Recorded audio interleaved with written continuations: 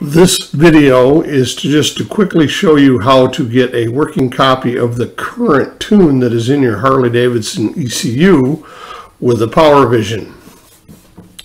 Of course, the Power Vision must be married to the ECU or have a license to access it. You then want ignition to be turned on, run switch in the run position, engine off. Start with program vehicle, accept, load tune, load copy of current. As it says, this type of tune is a file. Tune file is a copy of the tune that's presently in your ECM.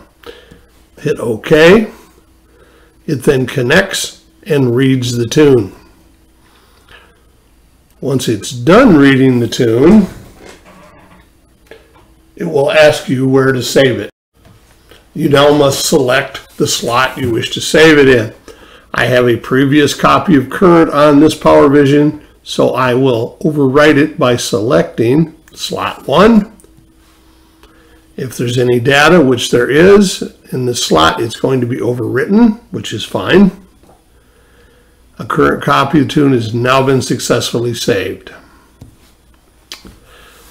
You do not need to flash this tune into the ECU as it is the one that is already there.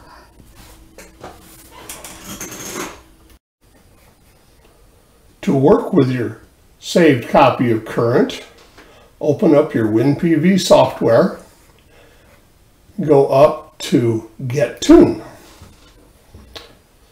It will then open the window and allow you to select the tune that you saved, in which case was copy of current, and hit OK.